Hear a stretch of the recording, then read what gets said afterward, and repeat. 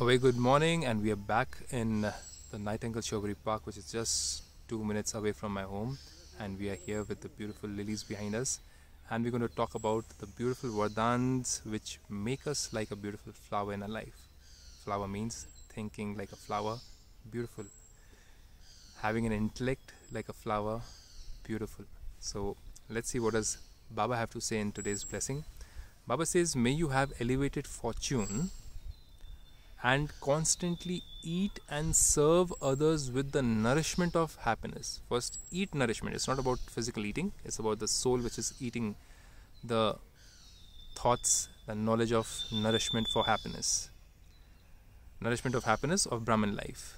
Let's go in the explanation. We are the children and the masters of the master of the world. Supreme God Father or God or Allah is the master of the three worlds. Not just one world, but three worlds. So God says that we have the elevated fortune that once we consider ourselves to be masters or children of the Supreme Creator or the creation of Supreme Creator, then we become masters. Constantly have this godly intoxication and happiness. That we are the children of the master of the world. It's such a big thing. Somebody who's a child of a minister thinks of himself nothing less than anybody else. Similarly over here, we are the children of the master creator of this world. What title would that be? Think about it and remain in happiness. Wah, my elevated fortune.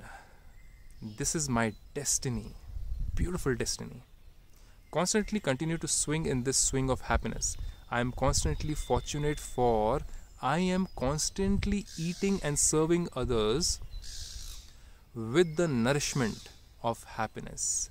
And when you think that I am the child of God, I am the child of the master of the world, and I am the one who has got an elevated fortune. I'm so fortunate to have received God's knowledge, who God is, where does He live, what does He look like, what does He do, what is my relationship with Him. When you get to know all these things, it's Waha my fortune, Waha.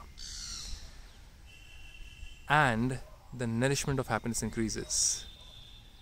So God says, you give others the great donation of happiness and make them fortunate. Happiness is your life. To remain happy is to live, and to not remain happy is to be living physically but dead spiritually. This is the elevated blessing of Brahmin life. So life over here means living spiritually. The mind can be thinking pure, powerful, elevated thoughts, or the mind can be thinking dull thoughts, but you have everything around you physically for comforts, but your mind is thinking dull thoughts. That's not living. That's like living physically but dead spiritually. How do you increase this fortune? How do you get to know that who is that master of the world and what is our relationship with him, that our fortune becomes elevated, is what we learn in Brahmakumaris in details in the 7-day course. Do come over and learn that. It's for your own benefit and the benefit of the near and dear ones of your house. With this, Om Shanti.